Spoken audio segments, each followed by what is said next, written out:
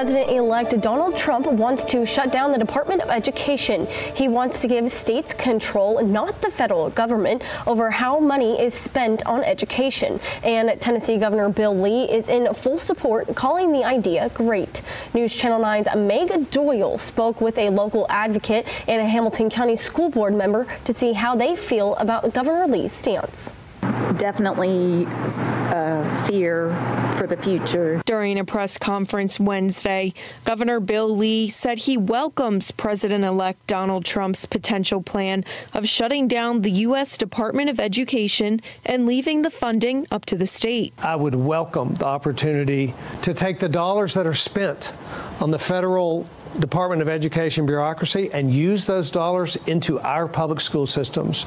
One of the department's many functions is to help fund programs for students with disabilities and for students living in poverty.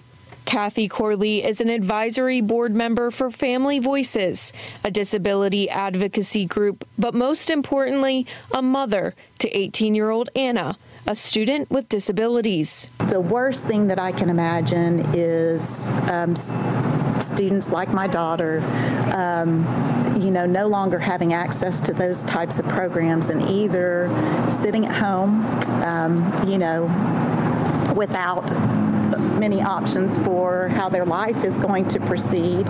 Ben Connor, Hamilton County School Board member, tells me that the possibility of the U.S. Department of Education being shut down scares him to death. We're just going to have to put our faith that we're going to do it right, where we already have the metric and the standard set.